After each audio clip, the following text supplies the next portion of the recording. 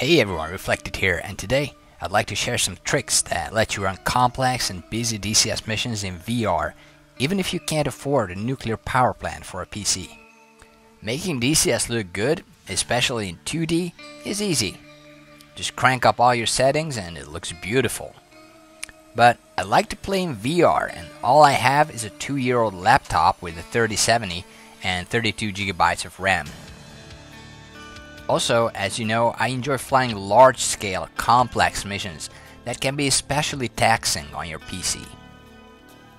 A year ago, I released an in-depth guide to tweak your performance for VR and 2D. Check it out if you haven't already. So, I'm not going to repeat what I said there. I'm just going to share a few tricks that I learned since then. 1. LOD switch factor. I had no idea, but this is the absolute key to be able to have smooth FPS at busy airfields or carrier decks. See, every object in DCS has a high detail model that you see from up close, and a low detail one that's used at longer distances. No need to render the tires on a Jeep when it's a mile away, right?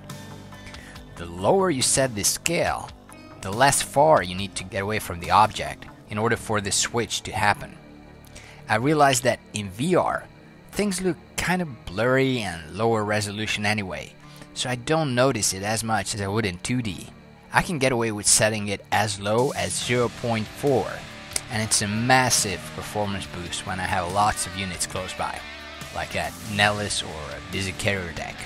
You can even change it in-game, no need to exit the mission to experiment. 2. Maximum FPS.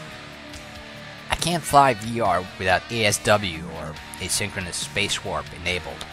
That's the only thing that makes movement smooth for me. It locks my FPS at half my refresh rate, so at 36. But DCS is still working hard for the extra frames I could potentially have, and that's a waste of resources. So I recommend you limit your FPS. Unfortunately, right now you can only change it by increments of 5, otherwise I would just set it to 36. Even if you don't have ASW, just think of an FPS that you're happy with and lock it there. 3. Fixed foveated rendering. I have a Quest 2 which is pretty basic. It doesn't have dynamic foveated rendering or eye tracking, but OpenXR lets you use fixed foveated rendering.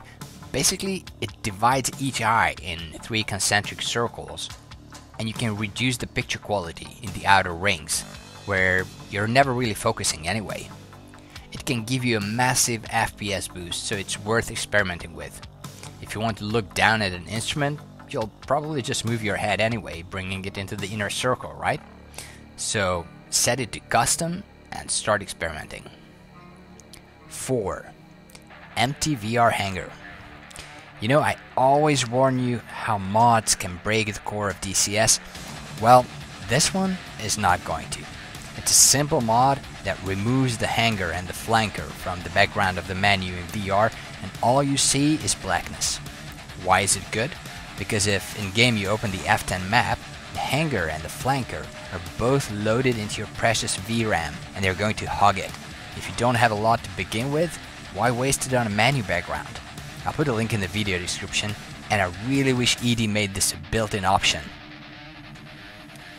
And here's the plus one. IPD distance. This has nothing to do with performance, but if you set it incorrectly, objects may appear larger or smaller than in real life.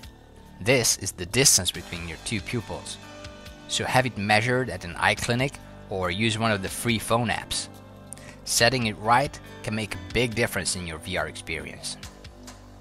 Alright, this is all I have for today. Again, check out my in-depth guide for more details. I'll put a link in the description. I hope these tricks will help you improve your VR experience in DCS. Let me know in the comments if you have any other tricks that you'd like to share, and don't forget to subscribe. Alright, see ya!